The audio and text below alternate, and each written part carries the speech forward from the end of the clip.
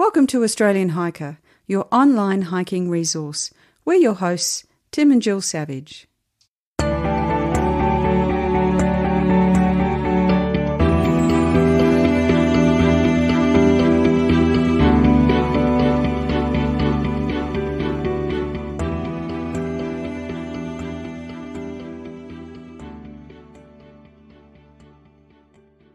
This is episode 140 of the Australian Hiker podcast.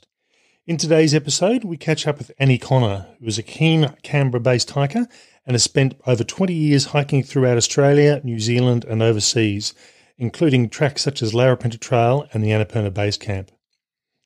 Towards the end of 2019, Annie completed the Everest Base Camp track, and as this track sits on many people's bucket lists, we wanted to catch up with Annie to find out more about her experience. We hope you enjoy.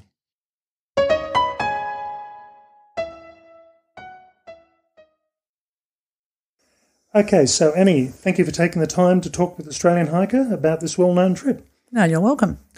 All right, so before we talk about your Everest Base Camp trip, tell us a bit about your hiking background. Okay, I've been hiking for well over 20 years now and started to get more seriously into it when my sons were quite young. I used to put them into YMCA camp for a week during school holidays and go off to Wentworth Falls in the Blue Mountains and hike around the Grose Valley. It soon became quite addictive, and I really like that it's an activity that can be done in a group or with just one other person or even solo. I did a lot of group sport activities like netball and basketball and was quite frustrated having to rely on other team members to turn up. So what I like about hiking is you don't need to wait for anyone else. You can just go off by yourself. No, that's pretty typical. I think people like to get away from things. So what sort of trips have you done previously to the Everest Base Camp trip? Okay, I joined the Canberra Bushwalking Club early in the piece just to gain some more skills and to test my limits within the group environment. So the first multi-day trek I did with a friend was the Great Ocean Walk in Victoria. It was a 5-day walk. After that, I did the Larapinta trek as a volunteer. I did that as a volunteer to trek Larapinta because I couldn't get anyone to come on that hike with me, and doing it solo wasn't really an option at the time. I happened to save their homepage as a favourite, and every day I'd look at it at lunchtime and try and visualise myself being there. And on one particular happy day, up popped this little notice that said volunteers needed for track maintenance. So I was quickly on the blower. All I needed to do then was get myself to and from Alice Springs and did the entire Larapinta trek with Trek Larapinta and the Northern Territory Rangers. So they fed us well, looked after us, and it was kind of like a free tour. That works well. Yeah. Okay, and I believe you've done some previous stuff in the Himalayas as well? Yeah, I sort of started off prior to the Himalayas just testing some skills in New Zealand, given it's a alpine environment as well. I didn't do any alpine treks there, but I done the Heaphy track, did the Abel Tasman and the Queen Charlotte track twice as solo hikes, and just getting into the rhythm of walk, sleep, walk, sleep, walk, sleep, and enjoying that experience. So in November 2017, I decided to go to Nepal and did the Annapurna Base Camp trek with Intrepid Tours. I didn't have a friend with me on that trek. It was just wholly and solely myself joining up with the Intrepid Tour group. Now let's talk about your Everest Base Camp trip. What made you decide to do the Everest Base Camp? Well, my sister-in-law and I, her name's Helen, we travel the world together quite a lot. We've been around Southeast Asia, we've been to India and Africa and Mexico and travel very, very well together, and we hike very well together. In her family, it had always been a great accomplishment if anyone got to Everest Base Camp. No one in her family had. And so she put it forward to me. I was very reluctant. I will admit right from the get-go I wasn't keen. I had this image in my head that it was the world's biggest, highest rubbish dump, and that it was overcrowded with trekkers, and it wasn't really the style that I was into. We had a discussion about it. I convinced her that if we put the Gokyo Lakes as part of our trek, that I would be really keen on going. So we agreed that that would be a good thing to do. So it went from a 10-day trip to a 19-day trip with a 16-day track. Okay, so the actual Everest Base Camp track itself, how many days is that if you had just had done that? I think that's a 10-day track, but we added the others, so it became a 16-day hike. Okay. So really the reason for you doing this was, there was obviously a bit of family history there with you saying your sister-in-law. Yes, that's right. And I must admit, I'm probably a bit the same as you, that doing high altitude stuff, I've done that sort of stuff in Bhutan, but I don't know, it's just something very different. I'm probably a bit like you, that it probably wasn't on my list. It just almost ended up a bit by mistake that we ended up doing Bhutan. Well, I did Annapurna Base Camp because for me, Nepal's always been like the hiking mecca. A lot of people I know who've hiked have talked about going there. I was also advised by a gentleman that I met on the Larapinta Trail, Hello Vivdor, that Nepal is a place you can't go to once. So I did have a desire to go back there, but I was more looking at doing the Mustang Valley or maybe the Langtang Valley trek. Yep. But Helen was quite interested and quite determined to do Everest Base Camp, so that's where we went. All right. Now, I'm assuming you did this as an organised trip. How did you decide who to go with? It wasn't a decision that was hard for us. We've done many trips around the world with Intrepid Tour. They're an Australian-based company and they're a very small group tour. Like the most that we've ever had on a tour is 12 people. As it turned out, on this particular trek, we had 9. We've travelled Southeast Asia, Mexico. We did a month overland in Africa with Intrepid where we camped every night. We find they've got responsible tourism. They look after the locals. They use local guides. They treat their porters really well, are very aware of the weight limits that they carry. They're just the classic leave no trace tour group. And the other main thing was that other groups that we looked at touring with stay in eco tents, but we wanted to stay in the Nepalese tea houses and have a more traditional experience with the locals. All right, and I'll put the link to that trip with Intrepid Travel in our show notes, and they have got a good reputation. So I think you're not alone in saying that they provide a good service. Okay, so what training and preparation did you do prior to the trip? Okay, well, hiking is pretty much something I do every day. I'm lucky enough to have a little mountain behind me called Mount Jerobombra. It's more like a little hill, but I walk up there every day after work with my dog. It's a nice break between work and then the home activities. What we did, Helen lives at a little coastal village called Brawley, so she lives basically at sea level and she only has one little tiny hill near her house. So we started a routine of every weekend we'd go hiking and camping. So we'd do one weekend in Canberra where we had really good access to Namadgi National Park with the Orrowa Valley and those areas, plus Tidbinbilla Nature Reserve. And at the coast we had really great access to Durras Mountain, Gulaga, that also have really good access to camping grounds. So we were getting used to walk, sleep, walk, and going up hills and over and back again. Did you do any other preparation or any other training apart from hiking, or do any gym-based or weight-based? No, we didn't do any of that. Helen, I will say that in a lot of trip notes that you see, there's nothing about the amount of stairs that are in Nepal. So a lot of people do training up and down hills. My advice is seriously do stair work.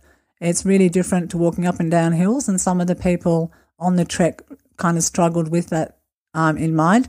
I'd had previous experience in Annapurna, so I was aware of that. And there's lots of stairs in the building where I work. Helen actually doesn't have stairs, but she was doing step ups and down on her coffee table. And apart from that, it was just carrying our packs with us, things that we were going to use on the trek, testing out our layering system of clothing, our sleeping bags in cold Canberra winters, and even down to testing out, I'm not a lover of chocolate, so for me, eating Snickers bars was one of the hardest things I had to do in Nepal. But we tested out things like what GU and those gel-based proteins, if they were going to be any good. As it turned out, they were, and we took some with us. Yeah, I must admit, I went through and did a test of all the available ones on the market, and some were better than others. But if you want a bit of hit of energy very quickly, they're a good way about it. Yeah, we found they worked really well. Now, you mentioned you were going hiking and training with your pack. What will you expect to actually carry? I mean, you were saying you were staying in tea houses, I believe? Yep. So we only had to carry day packs with basically you're carrying your water, your snacks, raincoat, down jacket, those kind of things, and of course, your camera and gloves, extra kind of stuff, waterproof gear. we had porters that would carry 10 kilos of stuff for us. So they would take your other clothing, your sleeping bag liner, whatever else it was that you took with you. But during the day, you're basically just carrying a day pack with just basically snacks and just layering clothing systems. What was the rough sort of weight of your pack that you were carrying? Do you remember? Helen and I travel incredibly light. Like we probably were lucky to have 4 or 5 kilos in our day pack. Okay, that's pretty good. Yeah. Now, the were the Sherpas carrying? I'm assuming they were probably carrying additional gear, but I mean, what were there any pack animals at all, or was all people power? No, we were all people power, and they would load up our stuff during the day. They carried 2 people's packs together along with their own, so they're probably carrying about 26 kilos, I would imagine. And they'd go off ahead early in the morning, and then when we get to the tea house, our bags would be outside of our room ready for us to access our warm clothes. Okay. So this is the Everest Base Camp, and it's the, as you say, it's the really the stop-off point or starting point for people doing the summit to Everest. Everyone sort of goes through the base camp. Now, the altitude is approximately 5,360 metres. How much of a concern was that to you? You said you'd been through to Annapurna before, but was it a concern, or had Helen been to that altitude before? It wasn't a great concern. When I did the Annapurna trek, Helen was doing the Inca Trail. So she flew into Cusco and did, the trek to Machu Picchu, which is an altitude trek as well. We both were perfectly okay on those trips. We were quite aware that we were going significantly higher than what we'd been before. So it was in our mind, but it wasn't like high concern for us. When we read the Intrepid trip notes, it kind of highlighted that the further up in altitude you got, that once you got into the tea house, you'd have a rest and then you'd go and do an acclimatization hike. Sometimes you'd really not want to do it because you just want to stay warm, but you'd push yourself out and it'd be like sometimes an hour and a half, 2 hours acclimatization, walking up higher and sleeping low. They also were really good at keeping track of if people had any altitude sickness symptoms. They'd had a table each day and you had to write morning and night how you were feeling. They had the little readers on your finger that would take your oxygen saturation levels. So they were quite on it. And I think a lot of the days were shorter than some people would have liked because they were really good at acclimatizing you. Yeah, I think that's often the case. I mean, quite often with when you're doing long altitude hikes or high altitude hikes, you're not necessarily doing 20 or 30 kilometres in a day, but really you can't in most cases do that because of the altitude. Correct, yeah. So take a good book if you want to, but we found that it was really just good enough talking to the other people in the tea houses, and they're from other parts of the world, and you've got other people that you're walking with on your tour, so it wasn't really a great concern to have some downtime in the afternoons. It was quite welcome. So we'll start looking at the trip more specifically. So first off, we'll start with what was a typical day? What time did you get up? What time did you start walking? And on average, what time did you finish? Okay, well, I'll just go back to the first day when we left Kathmandu to that fabulous flight to Lukla.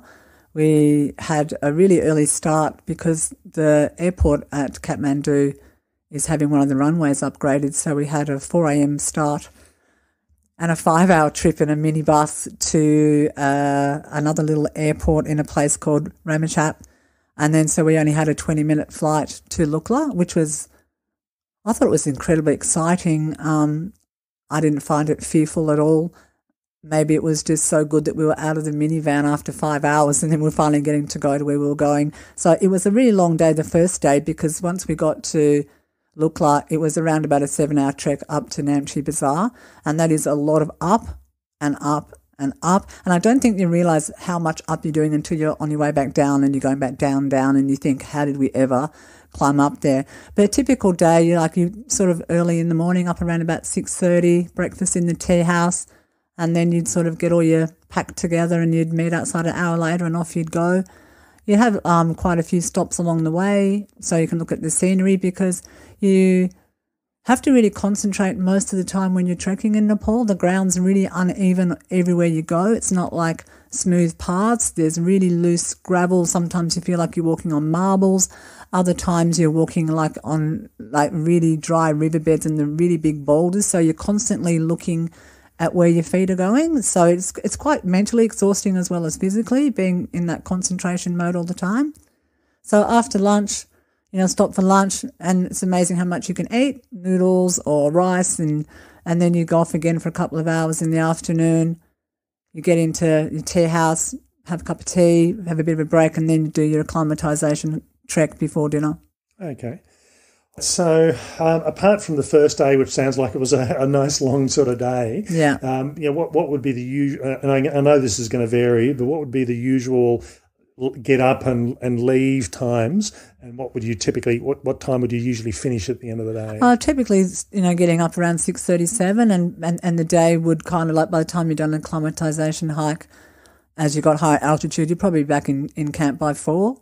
Yeah, most days were pretty much spread out that kind of length. Some days you're walking 7 hours. Other days, on the 16-day trek might only be 4 or 5, but the average day would be 6 to 7 hours, just, constant walking. And were you walking as a group of 9 plus staff, or were you spread out? Yeah, the group of 9, and we had the main leader of the trek with 2 other porters with us. So you'd have the one guy at the front, one at the back, and and one in the middle. And because we as a group would often spread out. I prefer to walk just with Helen, or a lot of the time by myself, but you're still connected to the group.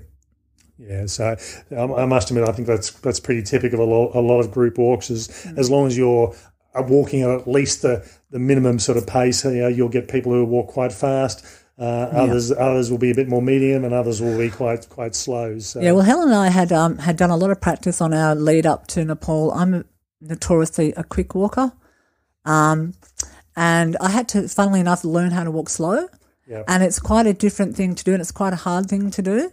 So I practiced a lot of that, walking slower on the training trek. So when we got to Nepal, Helen would go in front, and I would just go lock in behind her, because she would keep the pace that we needed to keep. And if I did go around her, she'd go, "You're going really quick again." I go, "Oh, that's right." So, but there were different styles of walking and different paces. We had one young lady who was an asthmatic, and she was, so if anyone's got health issues and they're quite concerned, she did very well and got to base camp with us. She just walked a bit slower, and they were really good at making sure that whoever got into the rest stop last had enough time before they headed off again. So in this case here, you combined the Everest Base Camp trip with a trip to Gokyo Lakes. Gokyo Lakes. Yeah. So you were saying that Gokyo Lakes was your first trip out, and that was a 6-day trip out and back? Yes. Okay. Yeah. And what's so good about Gokyo Lakes? Oh, what's not good about Gokyo Lakes? The scenery is absolutely spectacular. The colour of the lakes is like this aqua blue. There's glaciers all around. You have the most stunning mountain views on the way to Gokyo Lakes. You're looking at Abadablam, Lhotse, all those big, big mountains on the way there. And to me, it was one of the highlights of the tour. I don't think I would have had such a good time if I hadn't have gone to Gokyo Lakes first. And a lot of people on our tour said it was a highlight. And was everyone on the trip that you were on doing both the lakes and the... Yes, that was the combined trip, yeah. Okay. Yeah. So it sounds like I must admit, as I said, I'm a bit the same as you. I have this perception of that being a bit of a traffic jam with all these people there. So going off to somewhere a bit different and a bit more scenic is probably not a bad way to do it. Well, there were a lot less people on the track to Gokyo than there was once we joined on to the Everest Base Camp track. But the good thing about going to Gokyo Lakes is you get to go up to Gokyo Ri, which we went up to. Gokyo Ri is 5,357 metres. Okay, so it's almost the same sort of altitude as the base camp. It is. So you get if you make it there and you acclimatise there, you drop back down and then you sort of gain altitude again, so a bit more confident. Okay. Yeah. So, I mean, as an overall thing for the trip, were you... Was there a lot of ascents during the day, or were you finding some days you're ascending and other days you were sort of staying flat? Or there's no such thing as flat in Nepal. I'm sorry, Tim. What do they say? Nepali flat, little bit up, little bit down. But I don't know. It's hard to say. A lot of days you're going up, but there were some pretty incredible descents as well. So once we left Gokyo and we were heading back to join the Everest Base Camp main track, it's really quite disheartening that you're losing all the altitude that you've worked really hard to gain, knowing full well that you're going to have to gain it again. Yeah. But yeah. Now, I suppose that takes us onto a different direction. You're mentioning all these hills. Let's talk about equipment. Were you using tracking poles at all? Yeah, we were, and I would not recommend going there without them. It's the only time I actually do use them. I find that in places like that where the ground is so uneven that they're fantastic stability. They take so much pressure off your knees, as we all know, but the fact you've got 3 points of contact with the ground at all times, absolutely highly necessary because, like I was saying, the ground is really uneven. Even the stone stairs up and down are really uneven. You've got yaks going past, you've got donkeys going past. I almost got pushed into the side of the hill with one of the yaks and kind of called out to the guide, like, hold me now, which became a bit of a joke for my sister-in-law on the track that I'd yelled that out, But, yeah, just you just feel far more secure. Some of the parts of the trail are very close to the cliff edge, like not precariously close, but close enough that if you had a fear of heights, you might be a bit disconcerted, but trekking poles give you that extra little bit of confidence in those areas as well. Do you have much problems with your knees going downhill, or is it more stability you're using them for? More stability for me, yeah. Okay. So tracking poles are definite, and I must admit, anytime I go anywhere near altitude, I definitely take them. But for me, it's my knees coming downhill, the compression that's the real issue. Yeah. What other key pieces of gear did you take with you? So, you needed your own sleeping bag? No, we actually tested out our sleeping bags and all that kind of gear. We had a really wild night out in the Aurora Valley out in Namadgi in the dead of Canberra winter, which is a great place to test your gear. Yep. So we realised that our sleeping bags weren't that crash hot. So the next morning we got up, raced into Canberra, into Paddy Pallon, bought the Cedar Summit Extreme Liner, went back out and camped again, and found they made a big difference. But we just decided to hire the sleeping bags in Kathmandu. Helen is very good at researching, so she found a place that was well recommended on TripAdvisor. And the sleeping bags we hired cost us, I think, $32 for the whole time we were there, and they were perfect. We were so warm; they were really good. Yeah. And what were the nighttime temperatures like there? What was the range from daytime to nighttime? Oh, look, I think it got down to like -10, things like that overnight. But, tea houses are basically plywood. They're not heated, so you feel the cold. And because you're really tired as well, because you've been walking all day, I think you feel the cold even more. So, yeah, my advice is don't underestimate the cold. Yeah, I think good sleeping bag's definitely a good one there.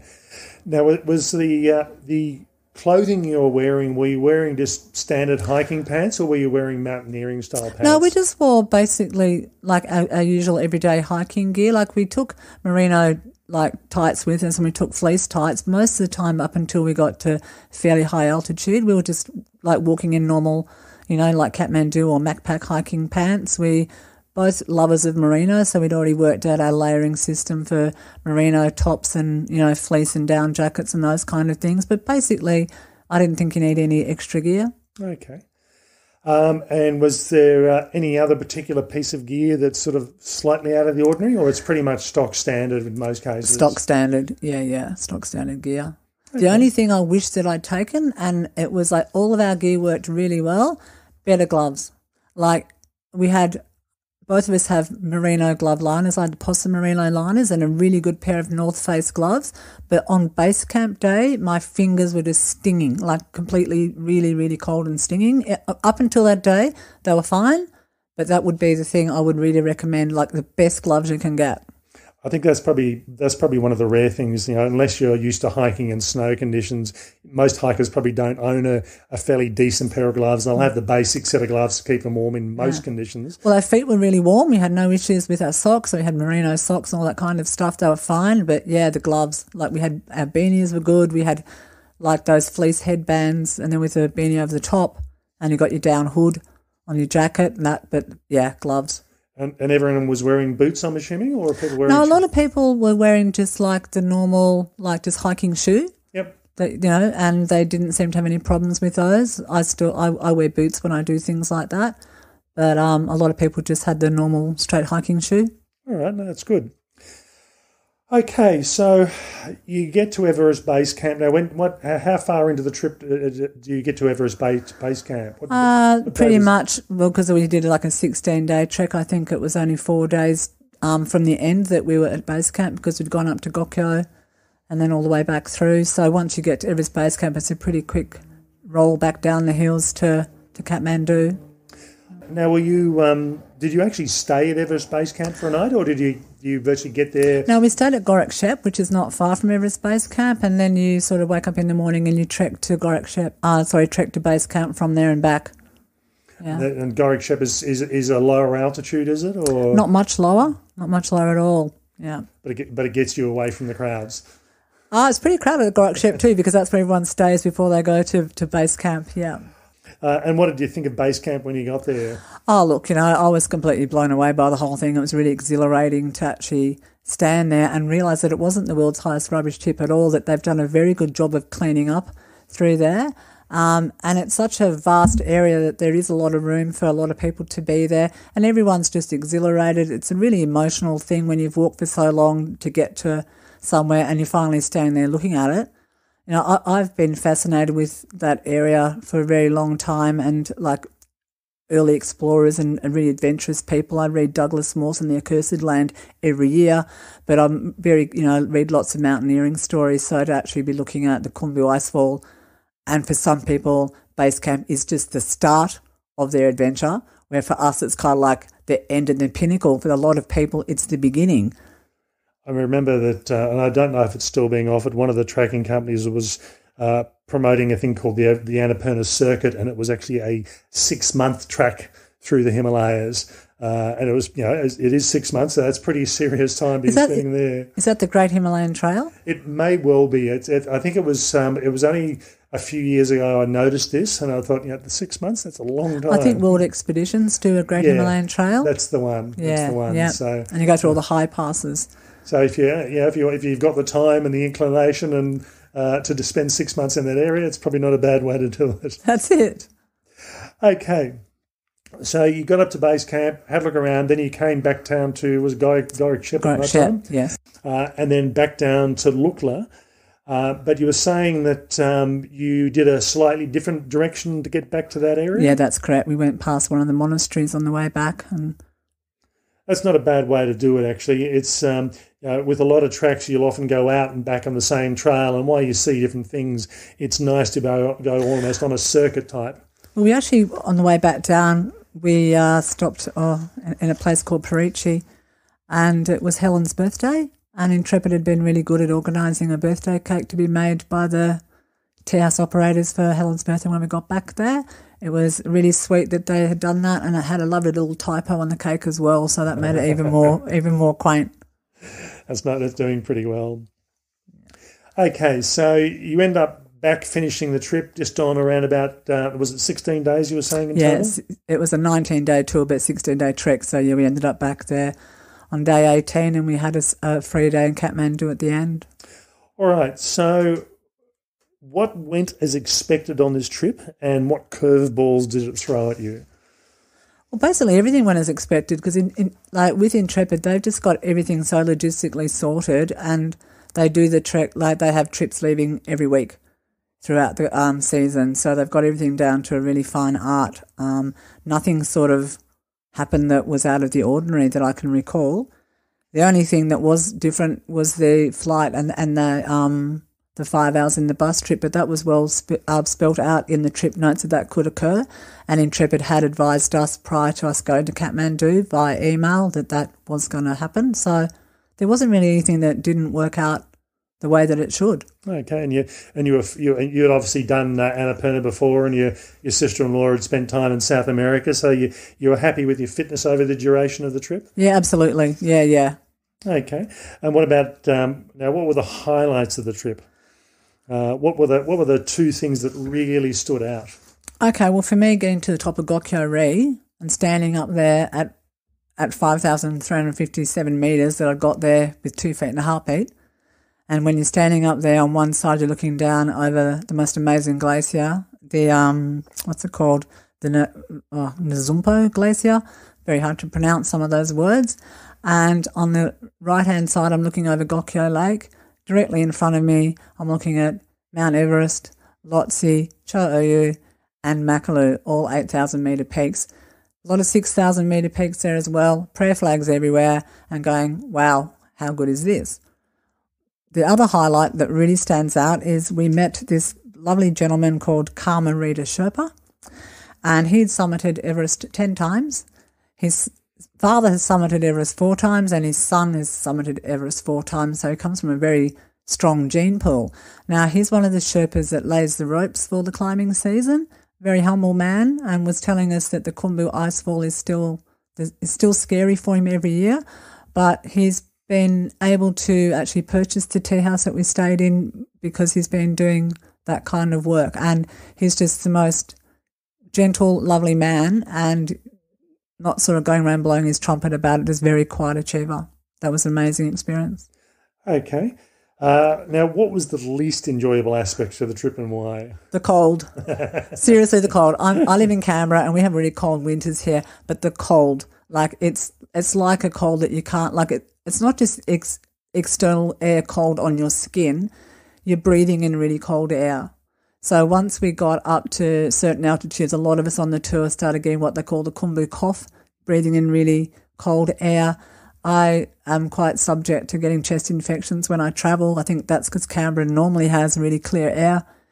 So I was prepared with antibiotics for that. So after the climb to Gokyo Ri, I ended up with a chest infection because of the air was so cold, so you're just coughing. Helen was the only one in our tour who didn't get any sort of illness. Some people got stomach bugs, some people got the Khumbu cough.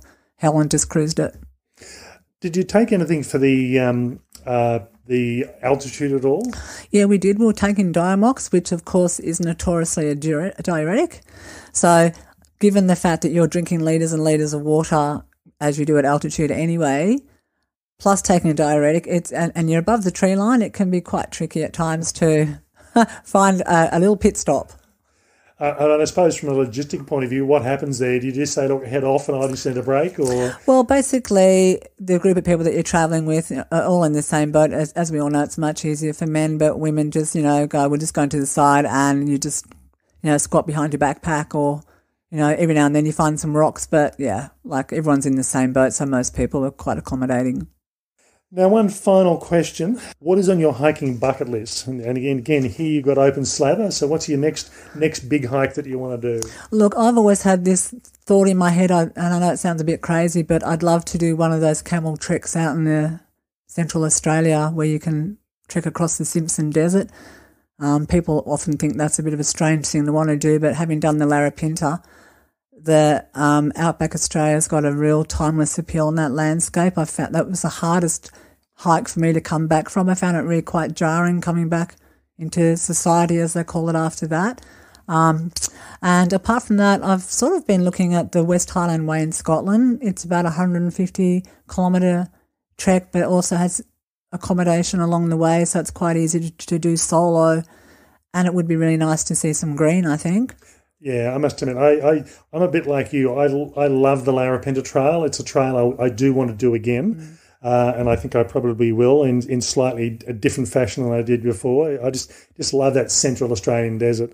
I do actually want to do some United Kingdom hikes, but I as funny as it sounds, I'm not a fan of wet green hikes. Well, I've not really done a wet green hike, so I think, because the ones in New Zealand I've done haven't really been that green. They've been more the coastal ones. But I have got 10 days off in June, and I've been looking at the Lake Waikaremoana trek in the south of the North Island of New Zealand, because it's a year-round trek. It's not an alpine one. But I'm not quite sure now, because given the fact that the fire situation in Australia, I'm more inclined to spend my money local, so I'm looking at what alternatives I've got for 10 days in the local area. I must admit, it's going to be interesting to see what happens over the next couple of months, to see what's been impacted and what hasn't. So I think there's some hikes which are quite untouched and others which are severely damaged, and I think we're still finding out what that is. Well, hopefully the 6-foot track might be an option up in the Blue Mountains. I haven't done that one before, and it looks like one that is quite good to do solo, because it also has accommodations. It's a bit tricky trying to carry a tent and all your food by yourself. Well, I'll let you know on that one because I think my plan is to try and do that in early March. So, good timing, Tim. I'll see how it actually comes out. Perfect. We've been talking to Annie Connor about her recent Everest Base Camp trip. And as we mentioned at the start of this podcast, it's a hike that's on many people's bucket lists. And it sounds like it was a trip that was well worth doing, particularly with the additional add-on, which really seemed to make it. I mean, the trip itself sounded great, but the add-on made it sound like a really spectacular trip. It was. So thanks very much for talking to us. Pleasure. Thanks, Tim.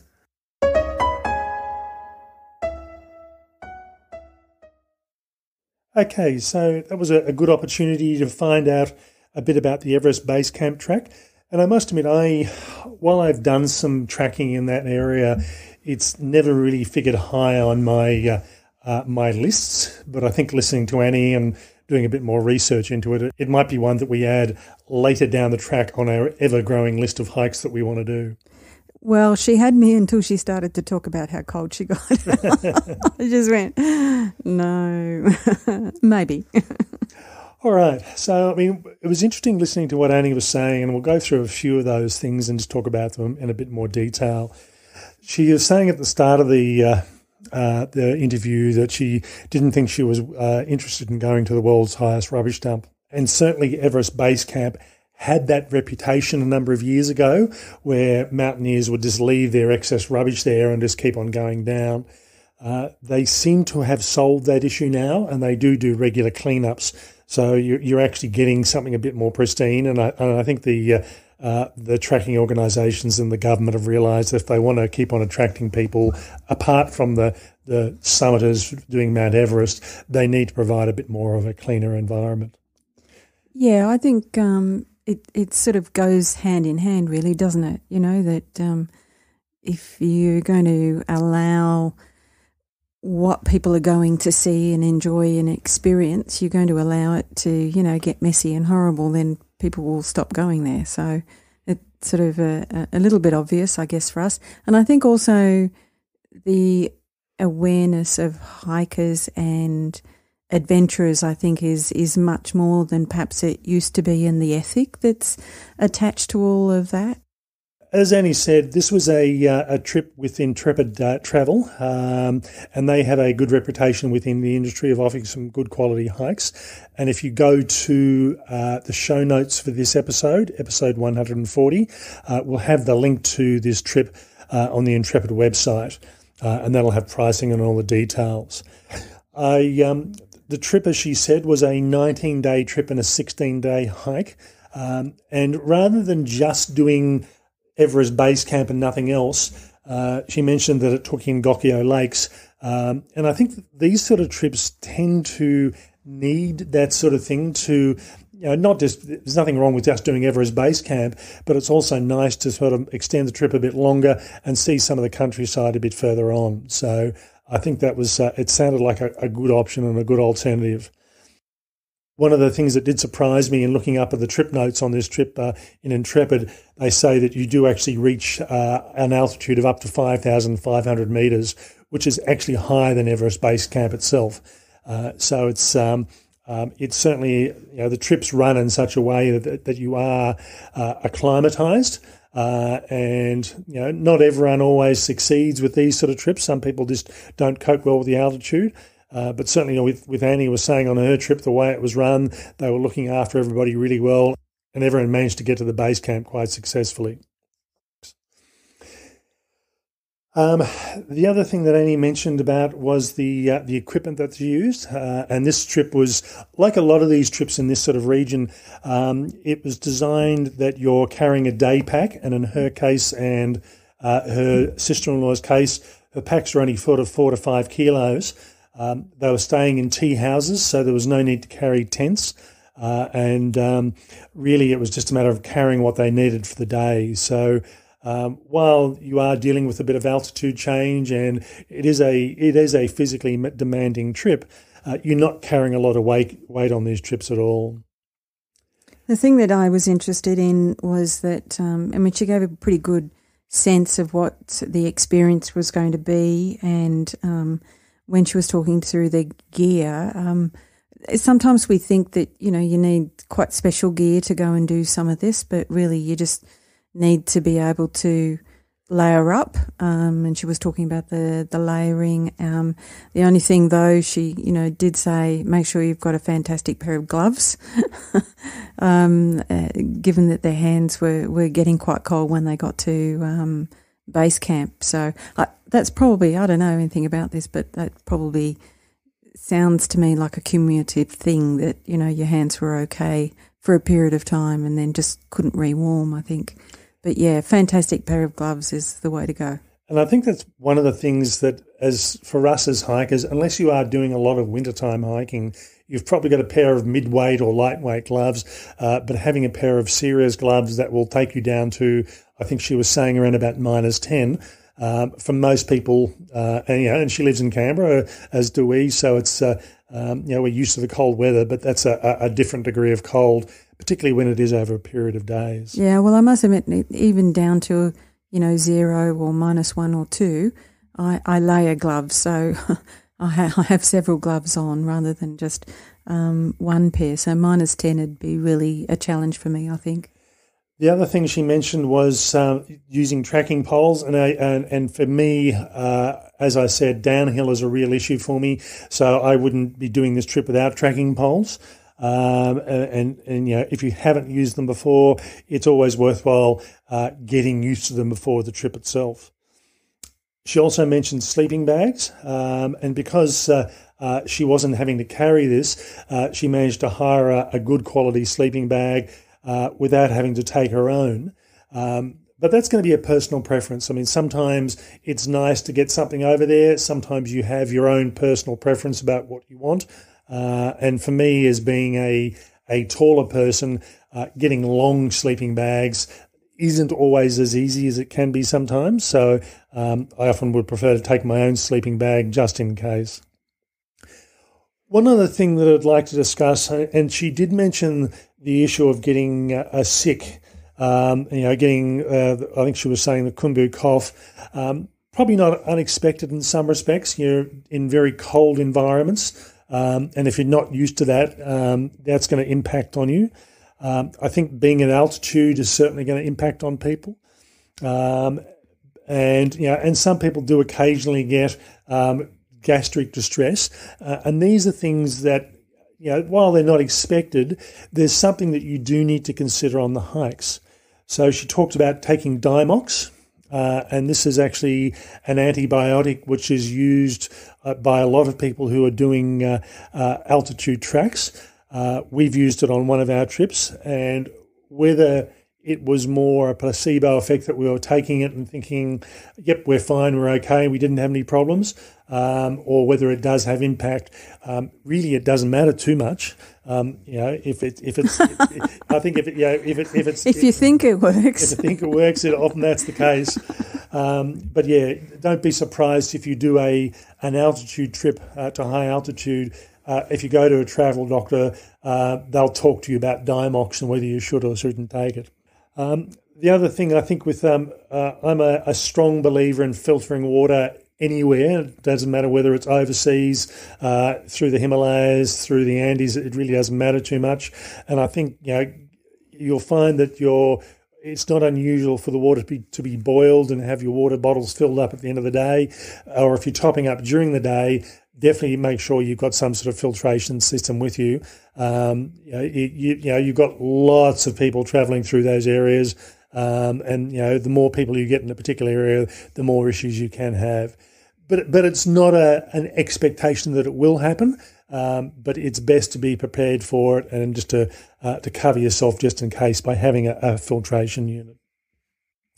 Okay, so I hope you've enjoyed that review of Everest Base Camp. And as we said, we haven't done it, so it was good to get a keen hiker in who's done this trip, just to see what it's like.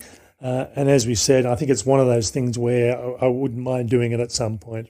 Yeah, and I think there'll be a lot of people listening that'll, were wondering whether or not this was for them. And absolutely, I think, it's been a great account of what to expect and what what you'll get to see, which is just, stunning and awesome.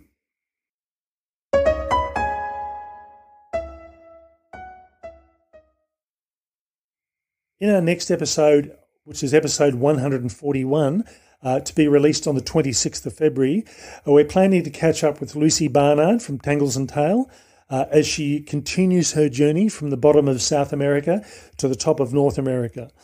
And as we catch up with her, Lucy is getting towards the end of her South American component. She still has a little way to go, but this will be an opportunity to probably be the last catch-up before she actually leaves South America itself. So we're looking forward to that. That's all for me this week. Bye for now. And bye from me.